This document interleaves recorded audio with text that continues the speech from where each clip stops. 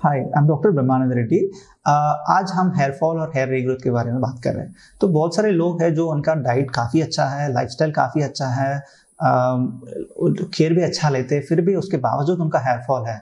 तो hair fall is not always, मतलब हमेशा डाइट के लिंक नहीं होता है। कभी कभी it can be anything with in your body also. जैसे हम अच्छा डाइट ले रहे हैं, आयरन कंटेंट सब कंटेंट ले रहे हैं, बट बॉडी किसी किसी अब्जॉर्प्शन कम रहता है, तो ज़्यादा जल्दी मेटाबॉलिज्म हो जाता है, जल्दी ब्रेक डाउन हो जाता है, तो बॉडी में स्टोरेज कम होती है, तो उनके लिए डेफिशिएंसी रह सकता है। दो they are having good food, मतलब बहुत सारे लोग होते हैं कि सर मेरा डाइट अच्छा है, सर मैं सब खाता हूँ, ड्राई फ्रूट्स, नट्स या सारे प्रोटीन खाता हूँ, अच्छा इवन मल्टीविटामिन भी लेता हूँ, सो I don't think I have a deficiency. But जब ब्लड टेस्ट कराते तभी पता चलता है। तो ऐसा नहीं कि सब जो अच्छा खा रहे हो उनका रिपोर्ट्स या विटामिन सारे अच्छा होना चाहिए। तो जिनका ब्लड टेस्ट करा के हम चेक करवाएंगे तब पता चलेगा कि किसी का भी डेफिशिएंसी है। ये खराबी चीज नहीं है, ब्लड टेस्ट कराना it's not a bad thing. Blood test कराएंगे तो it's a routine checkup, but उसमें बहुत सारी चीजें हमको पता चलता है।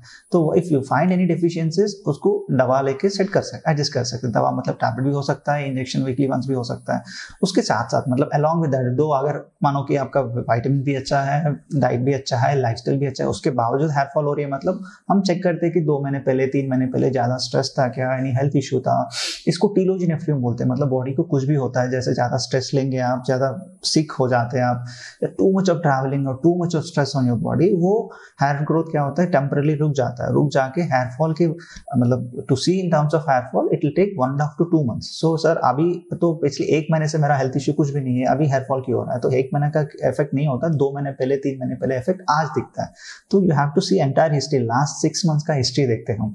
उसके साथ साथ स्पेशली वेट लॉस जो भी वेट लॉस है, जो भी क्रैश डाइटिंग में है, जो ऑल ऑफ ए सडन क्या होता है कि जितना अच्छा खा रहे हो पूरा रुक जाता है, बंद हो जाता है, तो बॉडी में बहुत सारे डेफिशिएंसीज पड़ जाती है। तो उसमें हेयर बहुत ज़्यादा इफेक्ट होती है। First thing to be affected with your diet और crash dieting is your hair, because body के लिए क्या होता है, हार्ट, लंग, लीवर, किडनी, बाकी का जो भी है, मतलब इम्यून है, this is must and should काम करना ही करना है। तो नॉन एसेंशियल थिंग है, हेयर है, स्किन है, तो ये this is least importance for the body. सो जब भी कमजोरी हो रही है या डेफिशिएंसी हो रही है, आप डाइट सही नहीं ले रहे हो, तो first thing will affect is here and skin. तो इसीलिए हम बोलते हैं कि डाइट भी कर रहे हो, कुछ भी कर रहे हो, तो take a professional help if you are very much worried about your hair।